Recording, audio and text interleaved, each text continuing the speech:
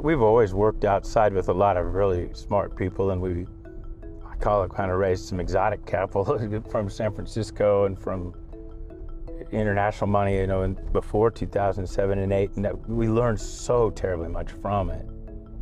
But everybody was on me all the time. Says, "Well, you don't have any strategic focus." I'm like, "We're super focused on auctions. I don't know what you're talking about.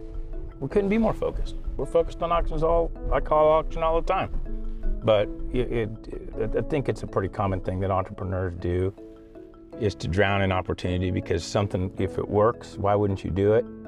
And when you start out with nothing that works and you find something that works, why would you ever do something that kind of works and then abandon it? But you can't be good at everything. So really, at some point, I think in every business, there's an evolution where you have to figure out what you're really good at and do that thing.